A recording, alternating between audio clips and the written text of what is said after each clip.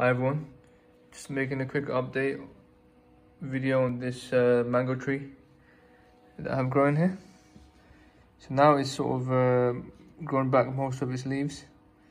It's looking really nice and really good. A lot of new fresh growth coming along everywhere. I've been spraying this tree with a lot of neem oil because to stop any sort of insects or whatever, mealybugs to attacking the tree. And so it started to form a nice canopy and it's looking really nice now. Now the trunk, it's yeah, I don't know if this is normal for the trunk to look like this or if there's an issue, because there's like a white layer that was forming on the trunk.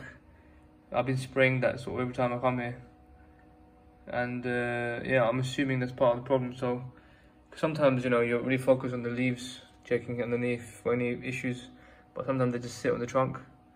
So you know, that's that. The other mango tree on the side here, just over here, is literally not doing so good. Not sure why or what's happening, but yeah, I got dead branch over here. There was two sort of trunks that came out of the same seed. This one here just black, completely dead.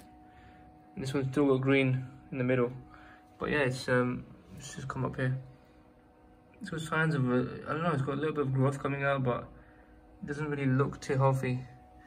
I'm not sure what the issue with that one is. But this one is it's really good. It started forming trunks and branches by itself.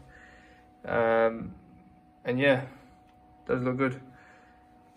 So I might leave it here for a few more weeks, and as soon as the weather gets sort of you know, tolerable, I'll move these outside, probably May onwards.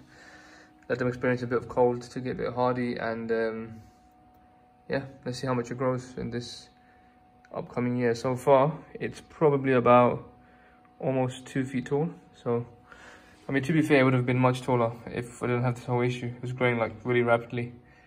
But, you know, here's what it is. Hopefully, neem oil is the solution. But yeah, thanks for watching, guys. Please subscribe for more.